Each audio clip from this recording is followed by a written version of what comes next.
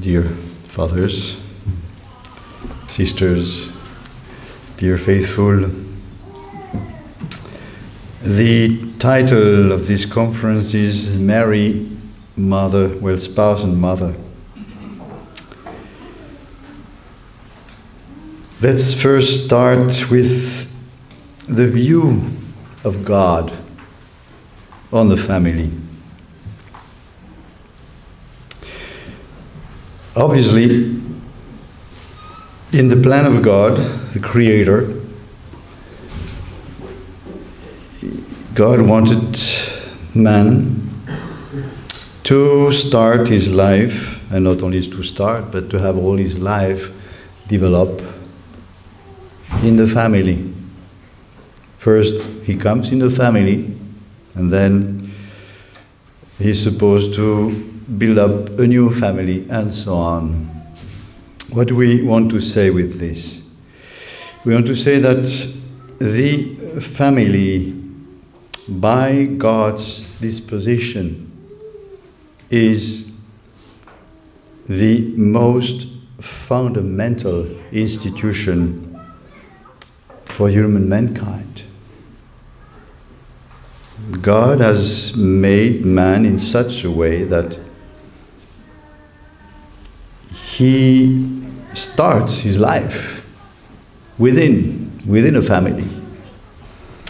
And then it's there that he will be built, be reformed, will receive the education. But God not only wanted this society, institution, which is perfectly corresponding to the needs of the human nature, God wanted to go much, much further. And this corresponding to the end he has given to this human creature. Why does God create man?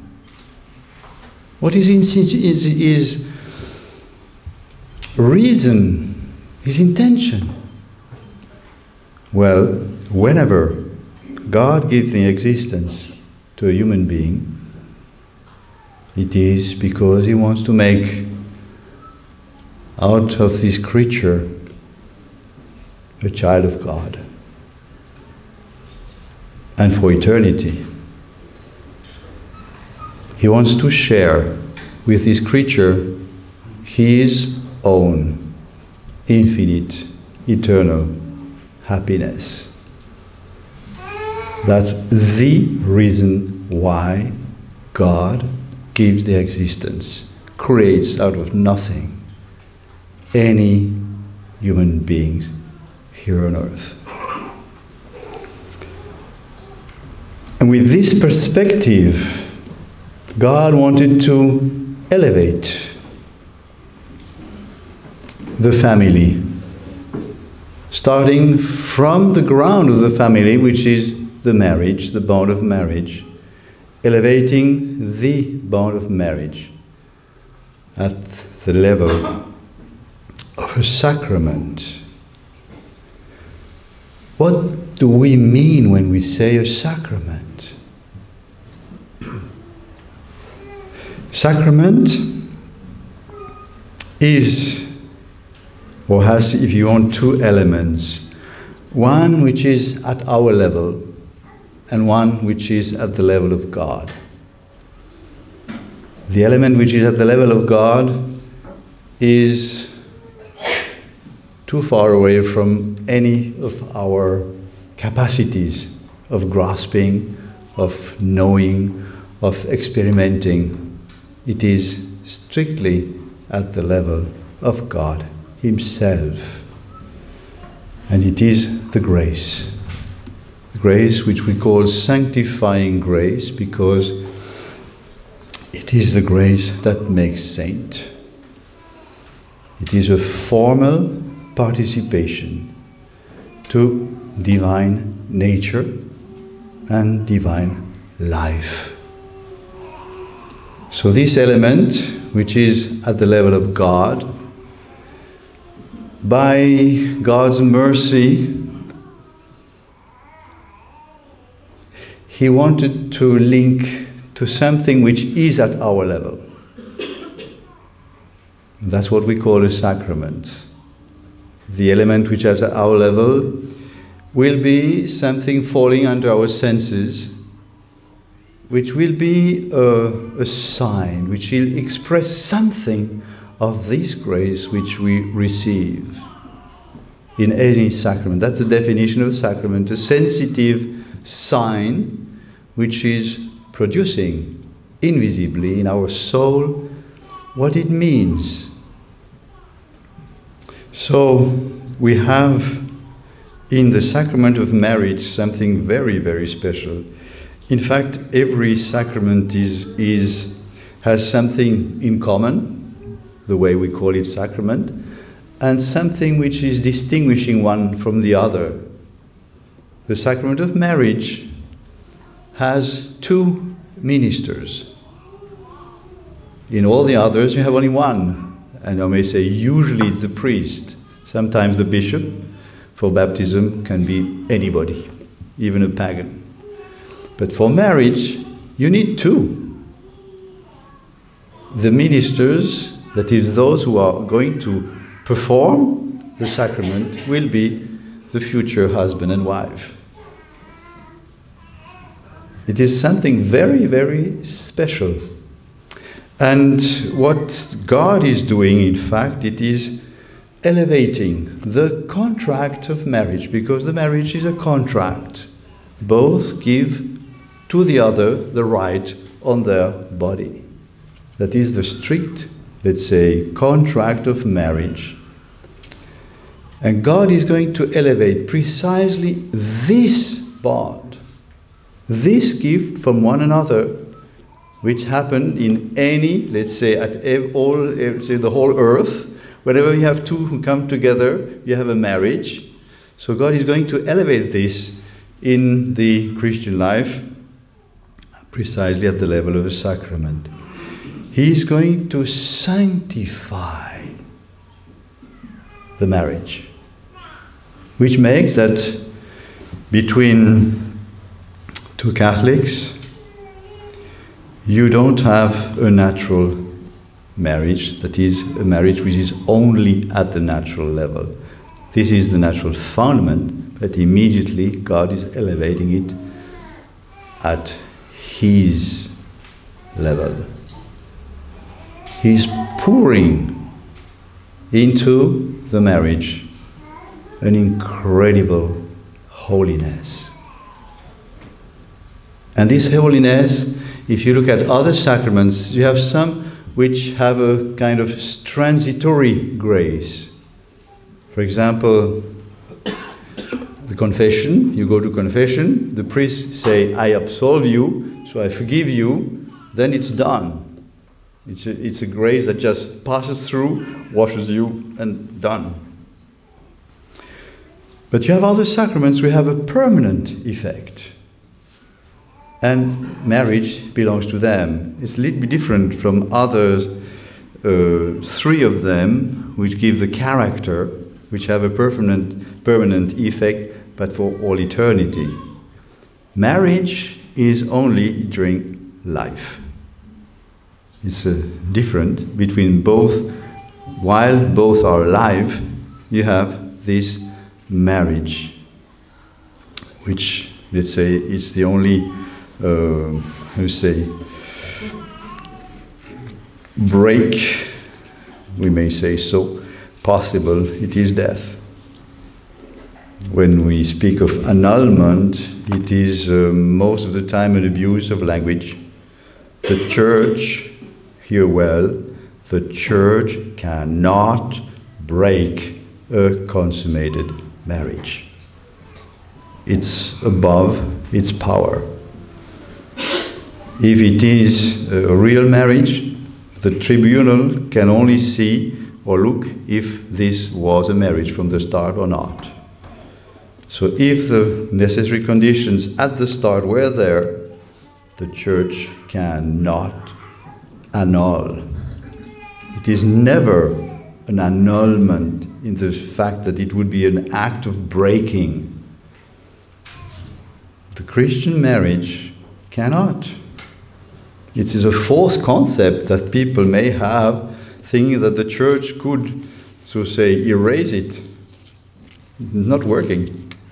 I remember a missionary telling us the story of two Africans coming to the priest and saying, "Our marriage is not working, so we come for you to do something to annul it." And the priest said, "No, I can't." So they came back after 6 months and said, "It's really not working." Then finally the priest took, you say un goupillon. How do you say that? Un goupillon. Spurges. Spurge. And so he started with the man, bang. Then with the wife, bang. Oh. And he continued this way, and the others said, well, stop. And the priest said, "That's the only way I can break the marriage."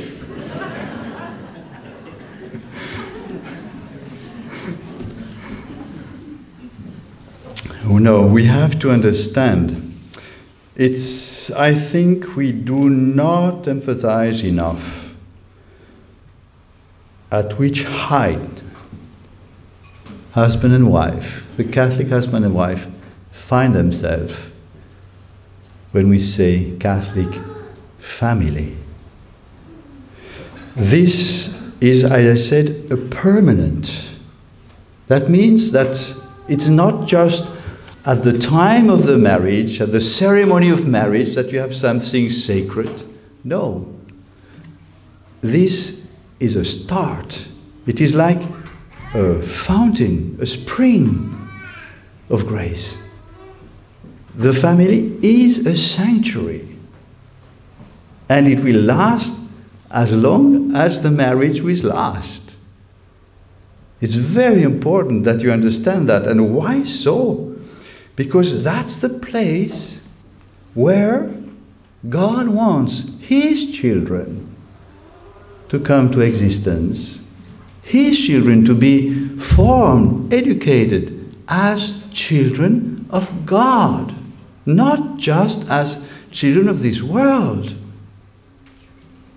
And for that, He's going to entrust His children to the father and mother. You don't only receive from God a nice little child. You receive a child of God. And you have this duty to bring this heart, this reason, to the knowledge of the faith, to the love of God. You have to prepare them for heaven.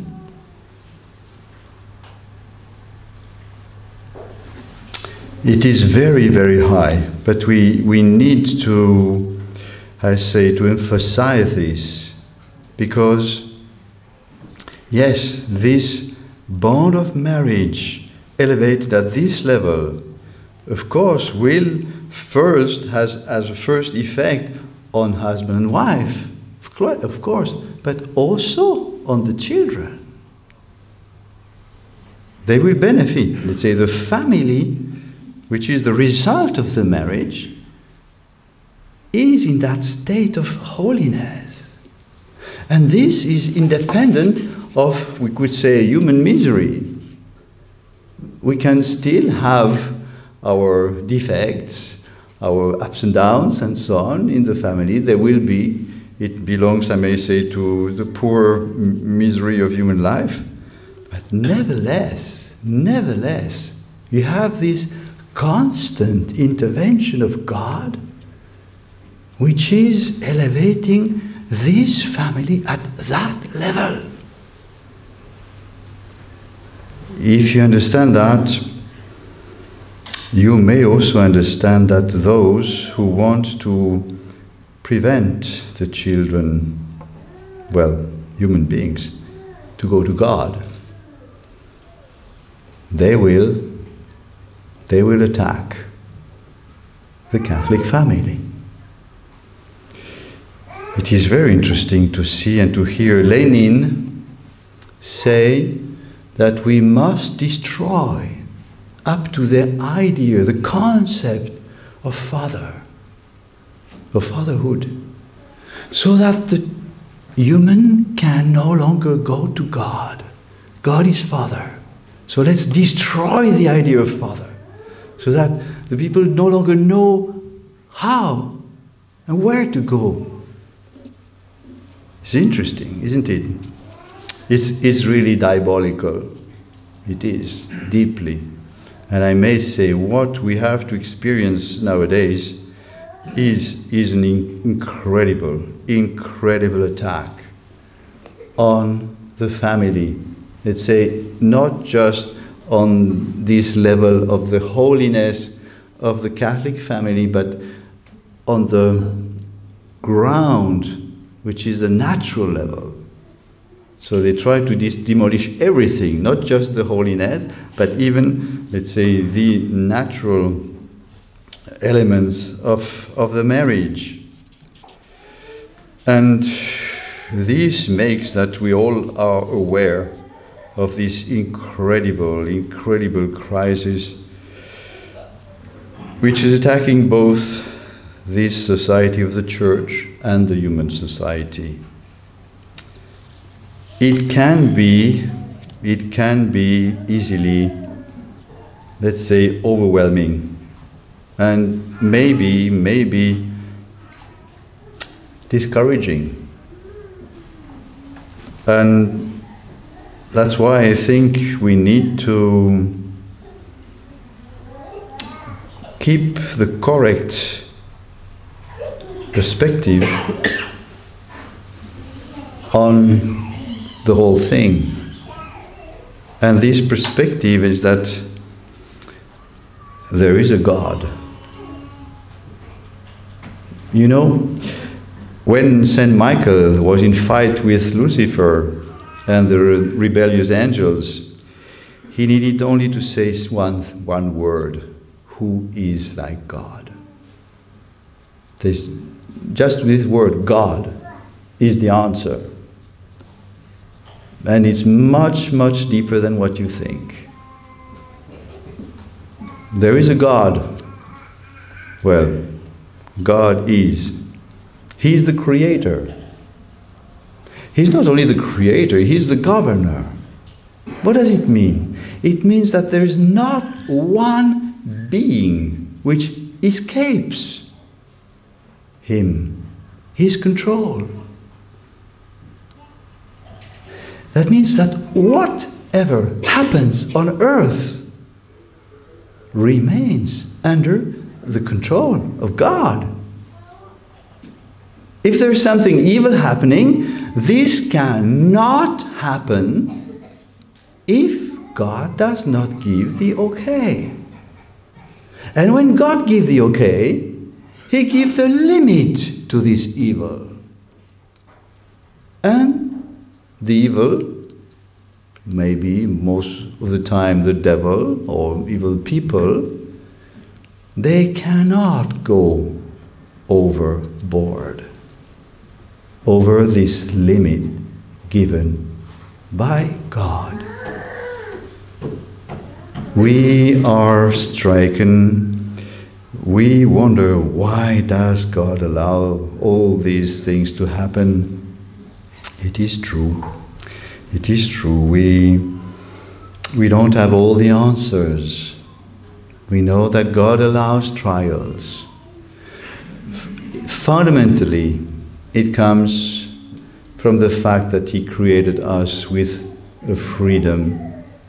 So He wanted us to freely agree with His plan, the plan to make all of us His children and to give us eternal happiness. As He created us free, He wants from us a free yes. And that's why there was a test. There was a test for the angels. There is a test for us human beings. And to start with Adam and Eve. And unfortunately, our dear first parents missed it. And with this, the incredible fortune which was in their hands was lost. And we inherit, instead of a fortune, a terrible debt, which we call original sin. Part of it is that heaven is closed. Gates of heaven are closed. With the first sin, there's no way we can repair. The offense against God is so enormous.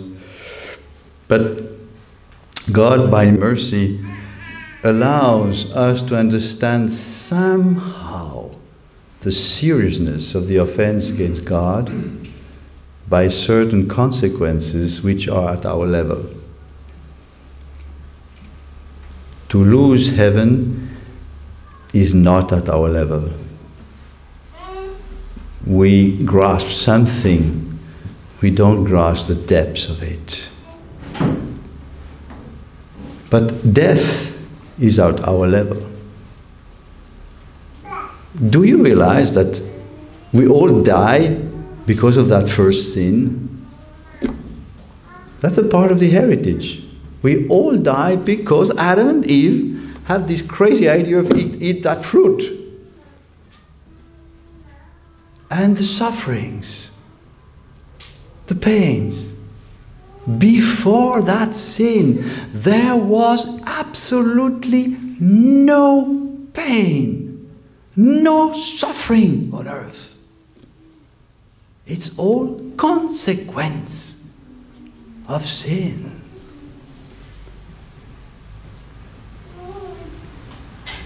God allows that because of sin.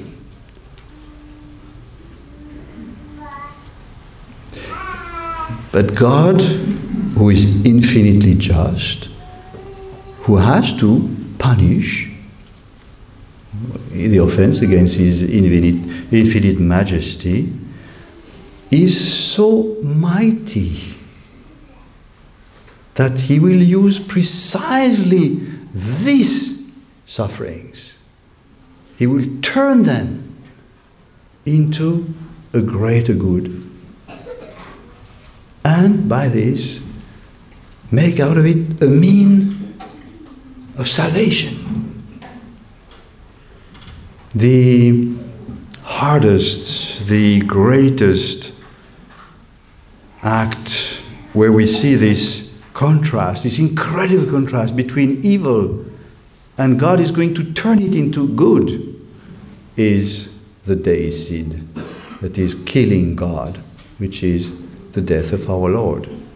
There's nothing higher in evil than to try to kill God.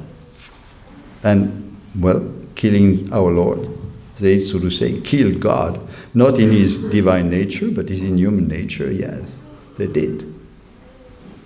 There's nothing more serious than that.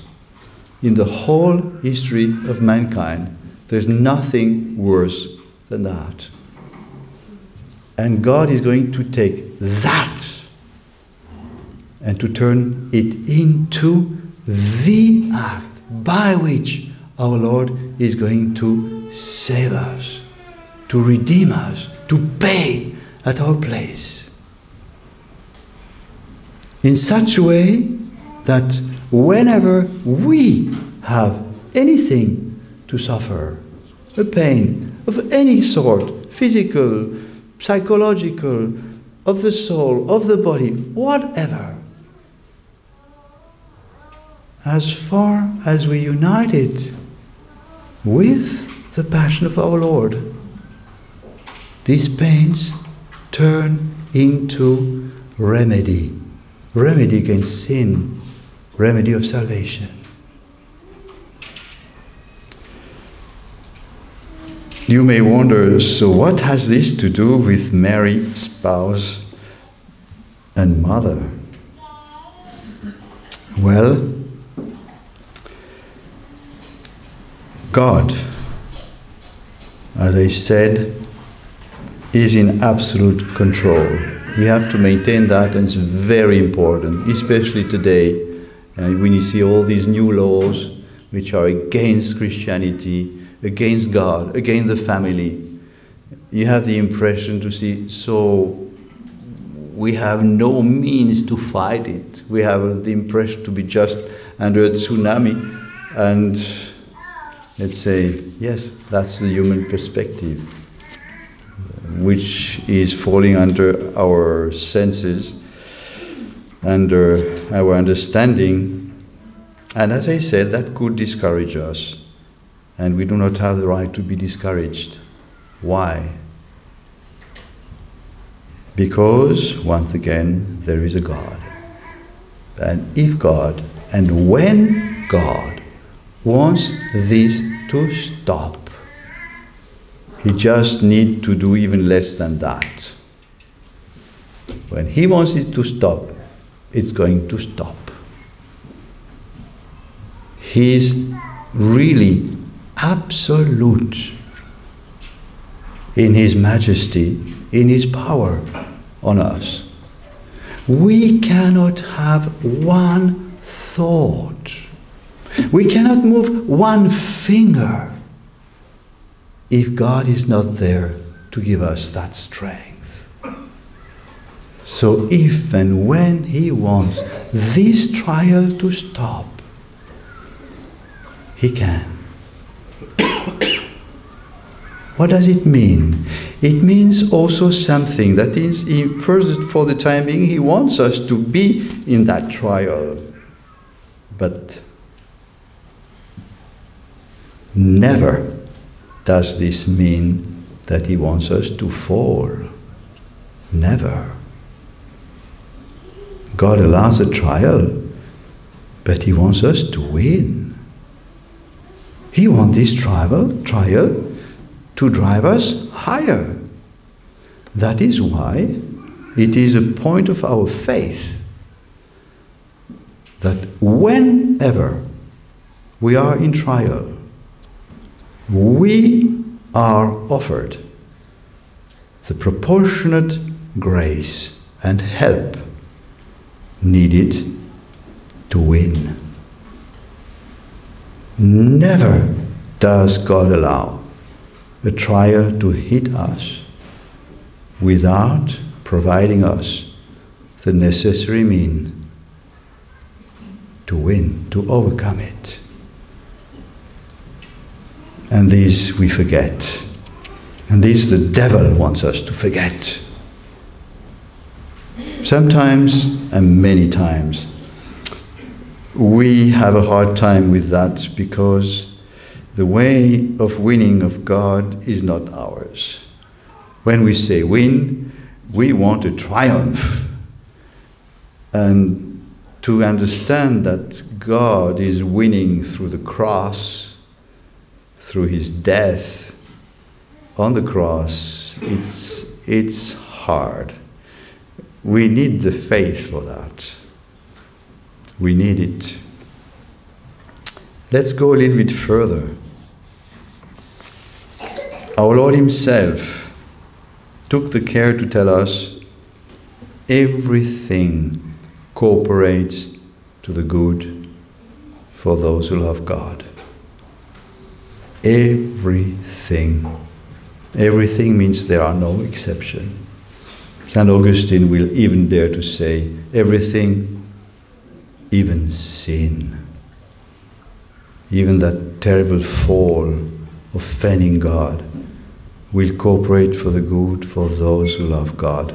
In that sense, that falling, we want to immediately, as soon as possible, stand up, get away from it, make penance, take the means to get away from that sin.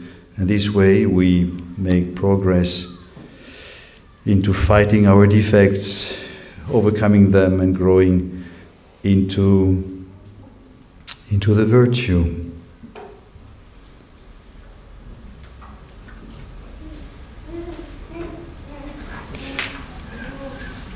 And so what is marriage? What has marriage to do with this? Well, we just said, we see that marriage is under incredible attack. Family at all levels, the children, the fidelity in the marriage, incredible things now against the human nature. They call it with an incredible name. There are no, how do you say, no vocals. Start with an L, and they continue to add things. Now they have put a plus after this LGBT. God knows how far they want to go, so they don't even know themselves. That's why they put a plus. It's really vomiting from hell.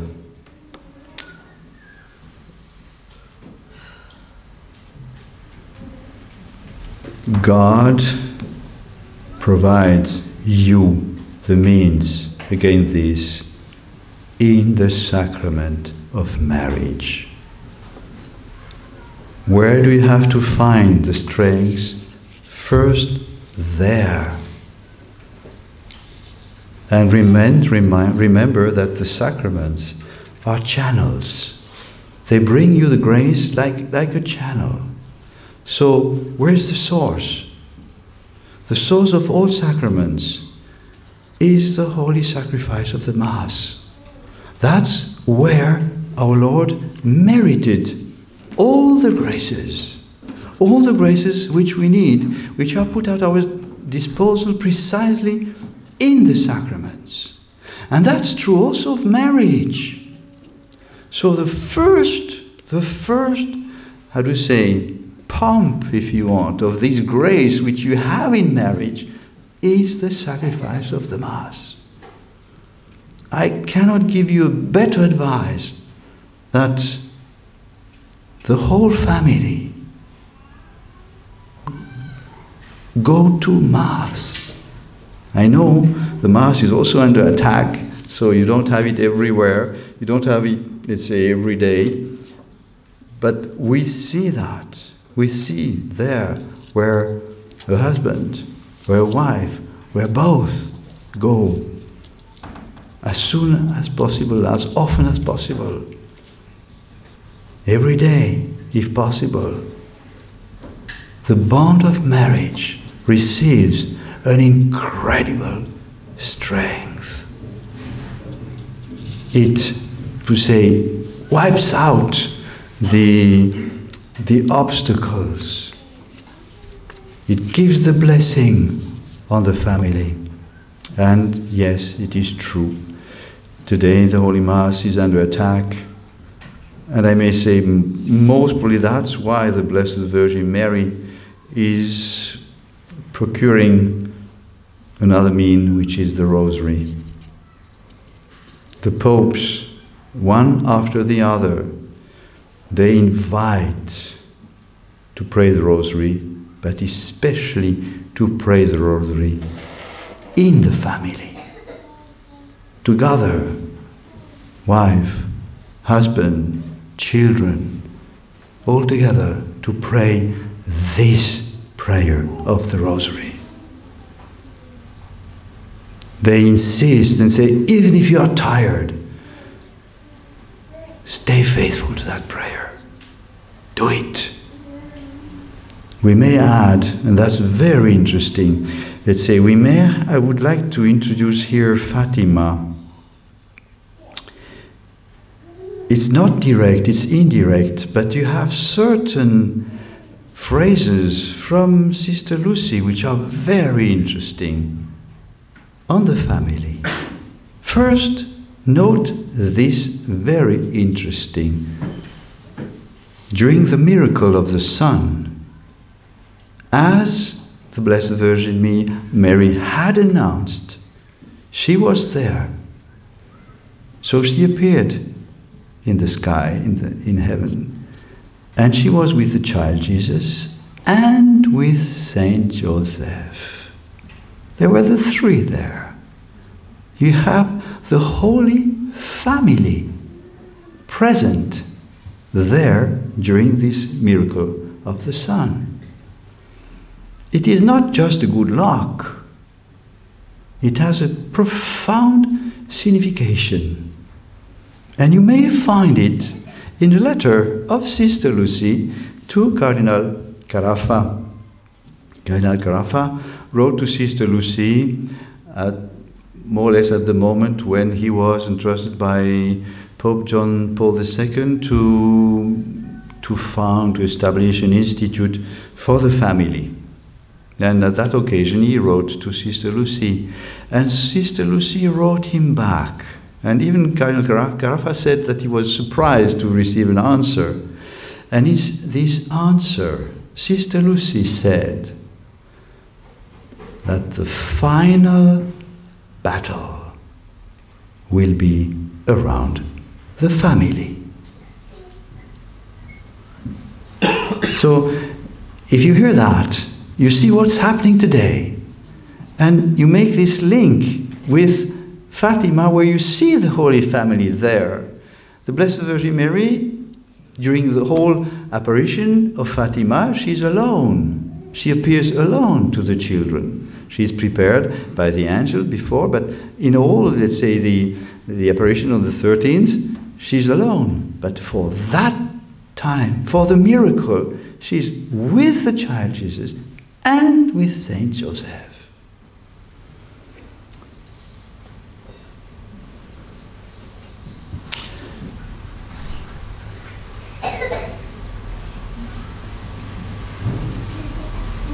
I would say that what I've told you till now is like an introduction. We go now into what is the core. If you look the way God did repair the damage caused by sin, original sin and all the other sins, as I told you, man made it such a way that they broke everything, they broke all the bridges, impossible to be saved, impossible to go to heaven. It would have been pure justice for God to say, get lost. I have enough of you. That's the way you treat me, fine. It would have been just. But God is not like that. We know it. And God used, and say, this poor misery of man to show even more to us how much He loves us, to an incredible dimension which is above any understanding, any understanding. What does He do? He will ask His Son to repair. And to repair, that means to take our punishment.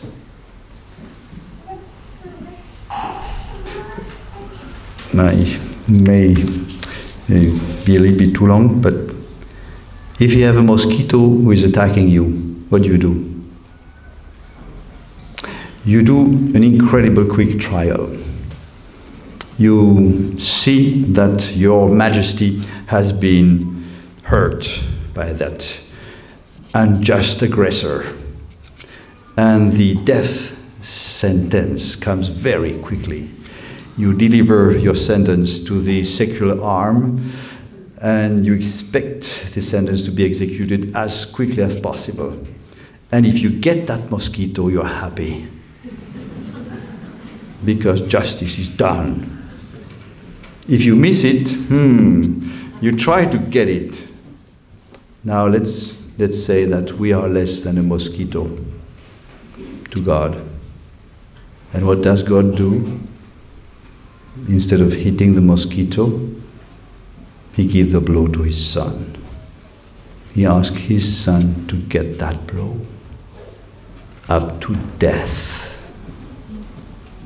God, in His humanity, dies at our place. That's how far it goes.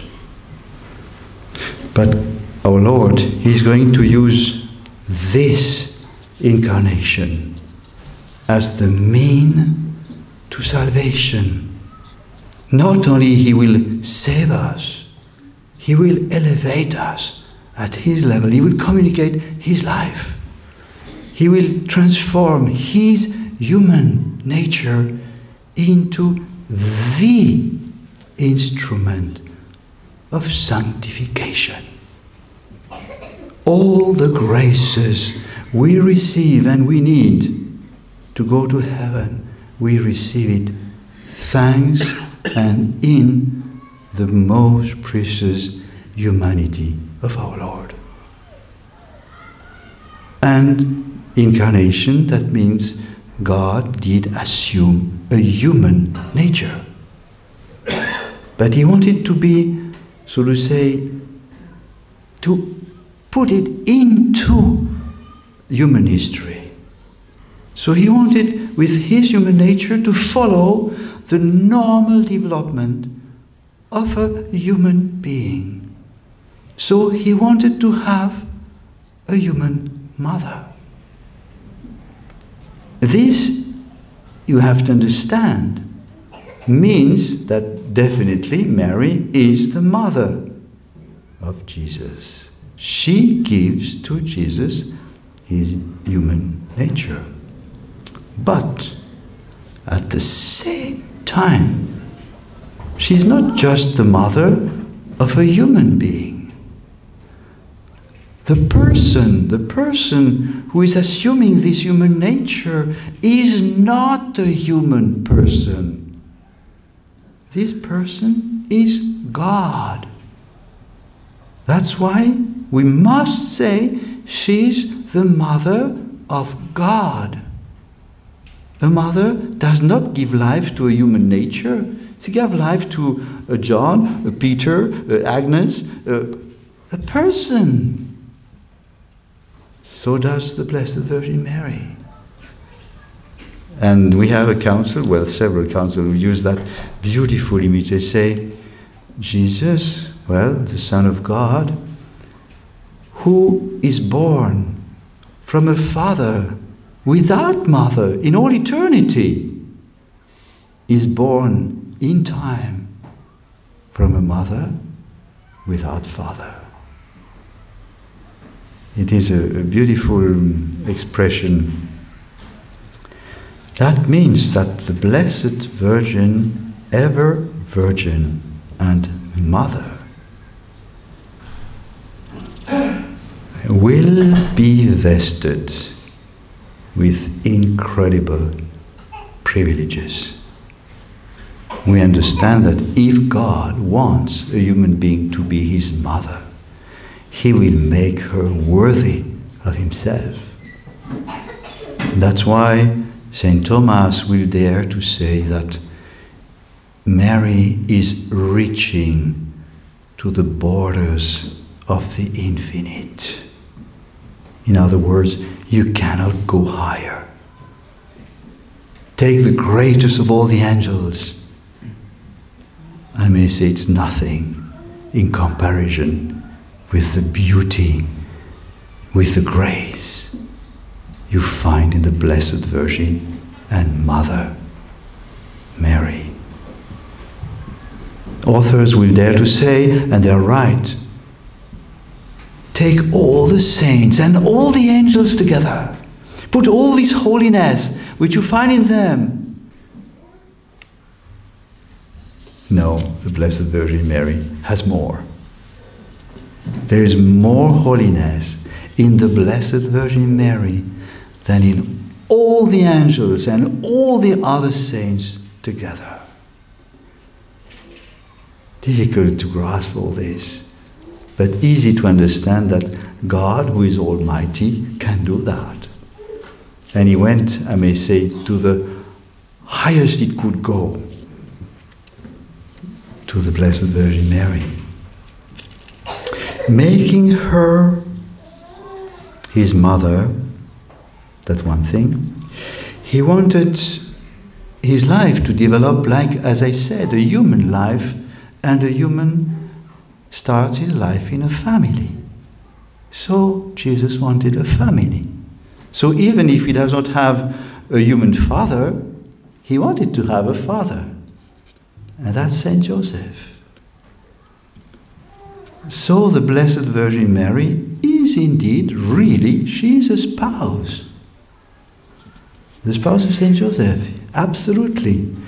We see in the Gospel, especially, let's say, the Gospel of the Childhood. You can take St. Matthew, St. Luke, that's the both who speak about this. You will see this expression, which is very delicious, where even when the Blessed Virgin Mary speaks, she says, for example, when the recovery of Jesus in the temple, your Father and me, we were desperate, we were in old sorrows looking for you. Why did you do that to us?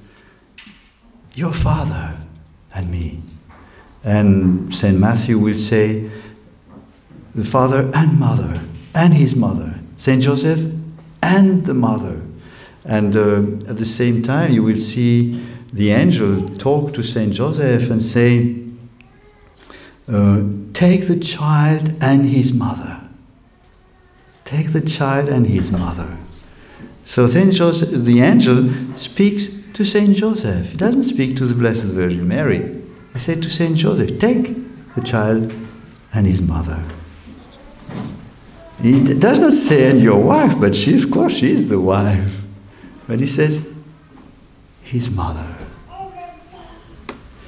Now, Jesus will have a lot of, how do we say, he's going to cause our salvation at different level. At the level of effectiveness. He's the one who is making it.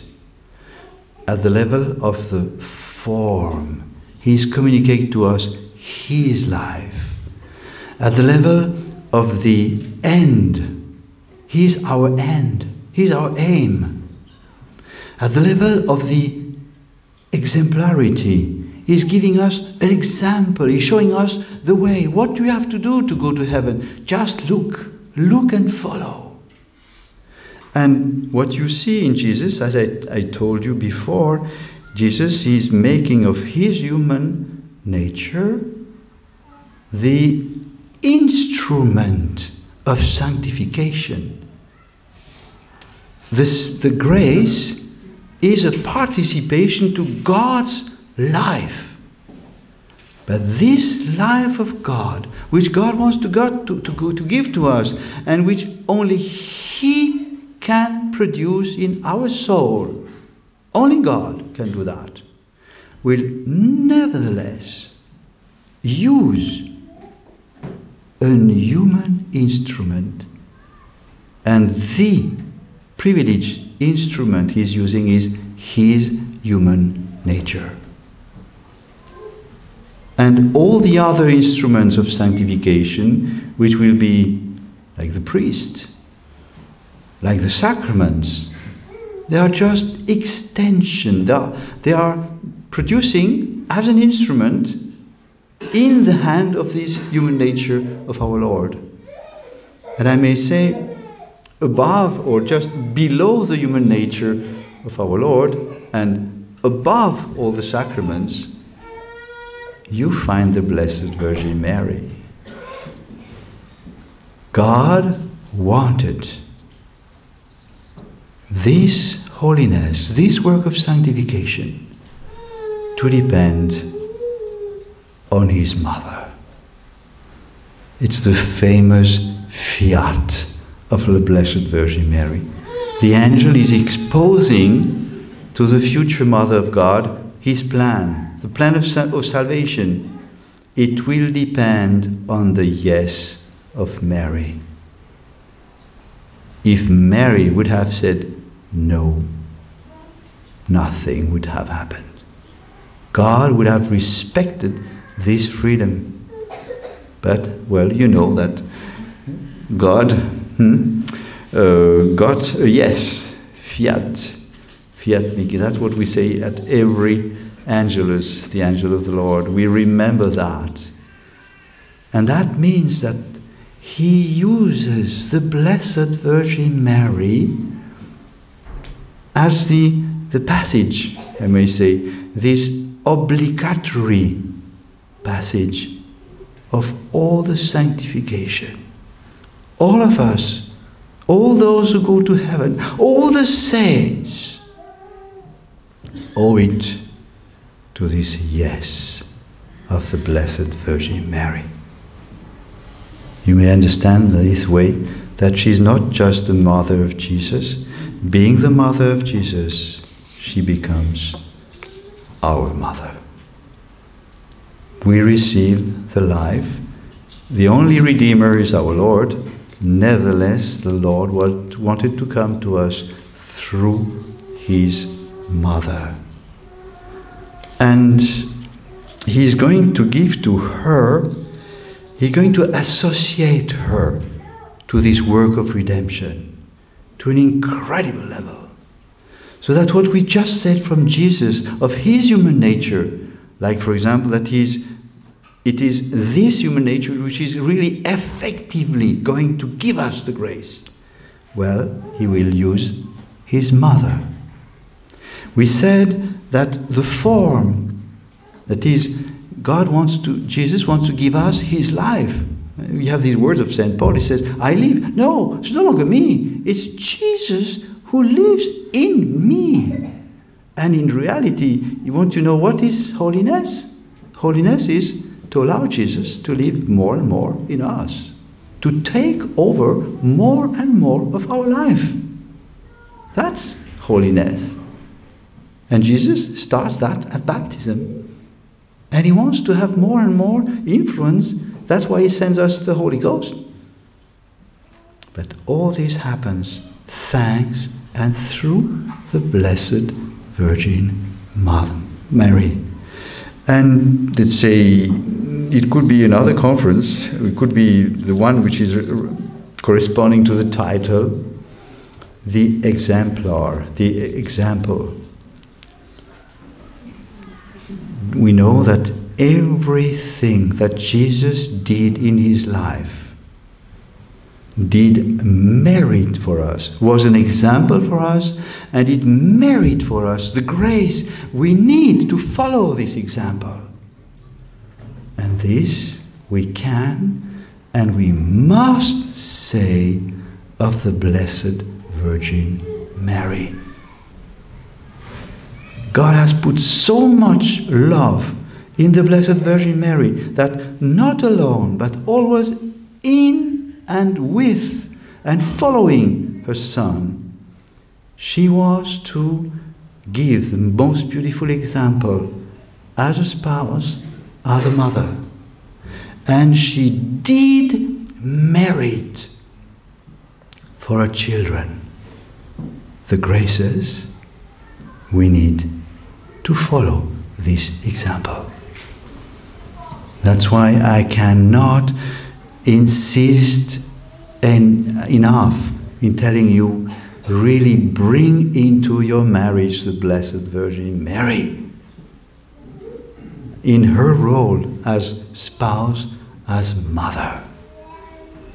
That you do precisely praying the rosary every day, possibly, but consecrating your marriage, your family, to the Heart of Mary, to the Immaculate Heart of Mary. Bring her in, get close to her. She's given to us as the protector, as a defender. And I may say, Fatima is one of these incredible, very, very mighty and strong signals of heaven. God knows what's going to happen to us. I may say we are right in it, in this incredible trial. But he gives us, before it happens, the Blessed Virgin Mary. And he gives us to understand her power. The Blessed Virgin Mary says in Fatima that the peace of nations has been put in her hands. You want peace in earth? Don't go with peace treaties and so on. Go to the Blessed Virgin Mary. It's much more efficacious. You want to know the date of the end of World War II?